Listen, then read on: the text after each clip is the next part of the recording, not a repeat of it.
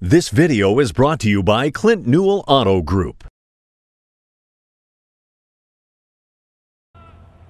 Head coach Thurman Bell is revving up for another group of hardworking Roseburg Indians in his 43rd season as head coach at RHS.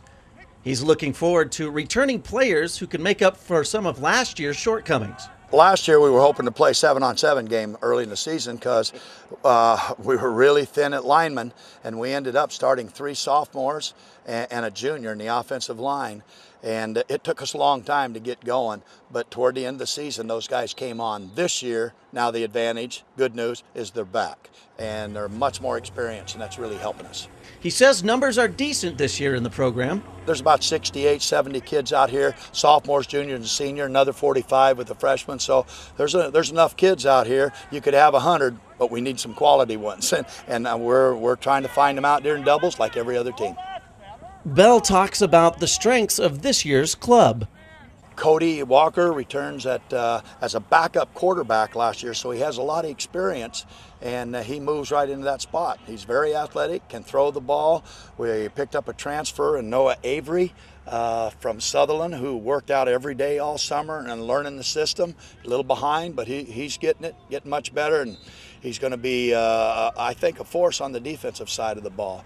So right now we're just trying to find our best bodies and find positions for them and get them out on the field. Well, last year our offensive line wasn't as experienced and stuff, and we had a rough start with the line. But near the end of the year we got it going, our offense started going, and we started winning games. Yeah, we feel pressure this year to start out better than we did last year, just try to get the running backs and quarterbacks getting more reads and runs and longer yards. The Southwest will be as tough as ever for the Indians, who will look to improve over last year's 5th place conference finish. Different year, same story. Okay, Sheldon just keeps reloading. I mean, they have a lot of great athletes there, and they're doing a great job and great coaching. They do a good job. And so hopefully somebody can knock them off, but Grants Pass is supposed to be greatly improved. They have the most experience coming back of anyone in the conference. So it'll be a dogfight.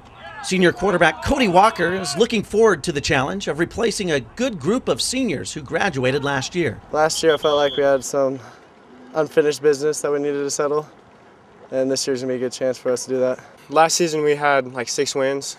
This season we're definitely hoping for more. You know, we got our line. Everybody's returning on our line, so our line's really experienced. We're a real close family. Everybody's real close to each other.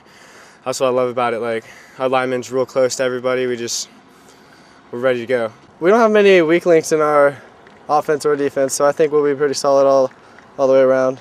Feels pretty good, but just like Cody said, we're trying to win games one by one, just go after that and see where it takes us. One major change at Roseburg is the changes in the coaching staff after the exit of some longtime assistants. We've had a bunch of super loyal people. And in the off season, we have 4 guys that are going to be gone off the varsity staff, and for various reasons, a couple of retirements.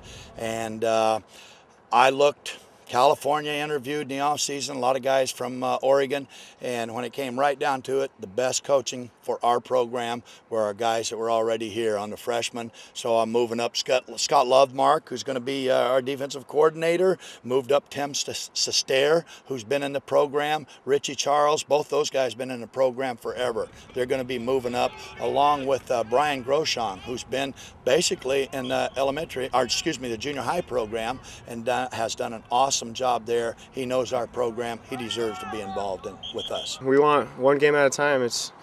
Right now we got South Salem, and we're ready to go. We're starting to work on them, and that's our goal right now. Well, right now I think they're picking us about number 4, number 5 in the conference. Obviously, we will not be satisfied for that. I think we can be better than that. In Roseburg, I'm Jason Hink reporting.